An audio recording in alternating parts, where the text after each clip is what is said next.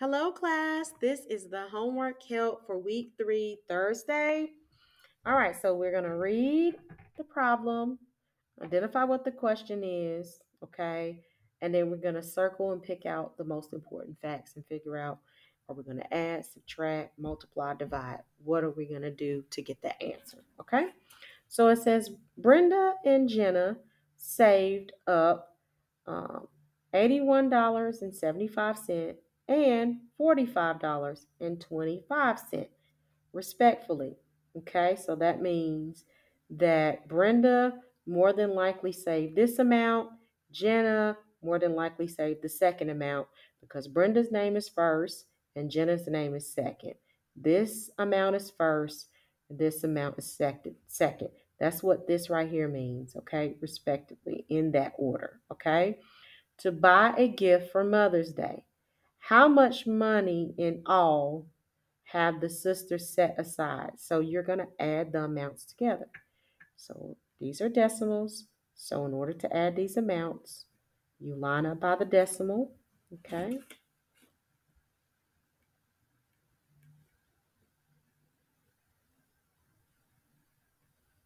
So let's add 5 and 5, that's 10, okay? This is 7, 8, 9, 10. Carry your 1 there. This is 5, 6, 7. This is 8, 9, 10, 11, 12. The last step is to bring down the decimal. So they saved $127. Okay. Number 2, Lily Hayes ran a distance of 3.57 miles on Saturday as a part of her morning workout. On Sunday, she ran 4.98 miles. How many miles in all did Lily run over the weekend? Saturday and Sunday is the weekend. So on Saturday, it says she ran 3.57 miles.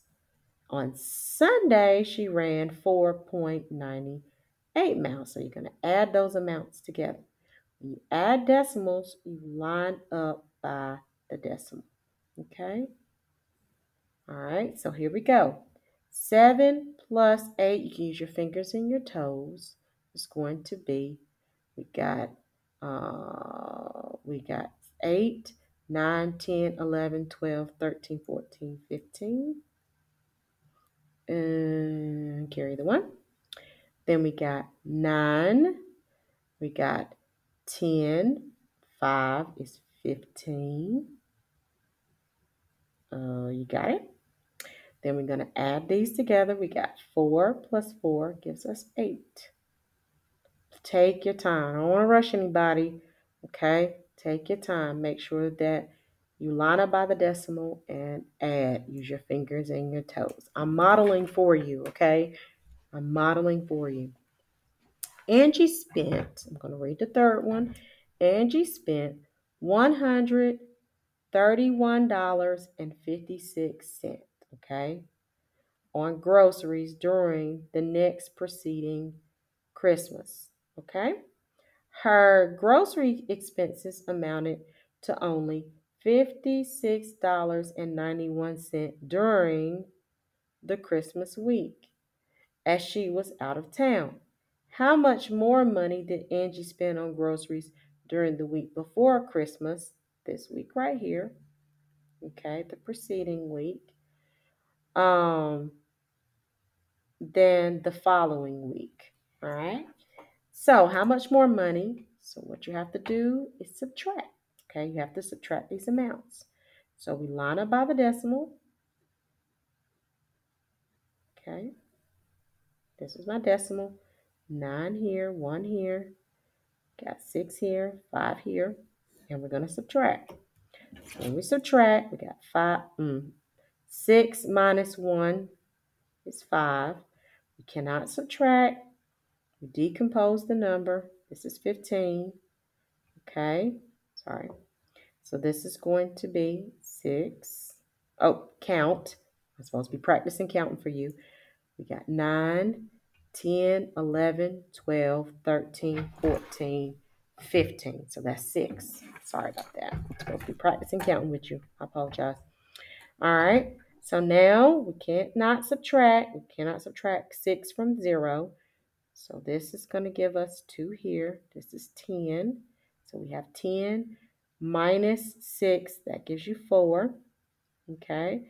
We can't subtract 5 from the 2. So this is going to be 0. This is 12. Let's count again.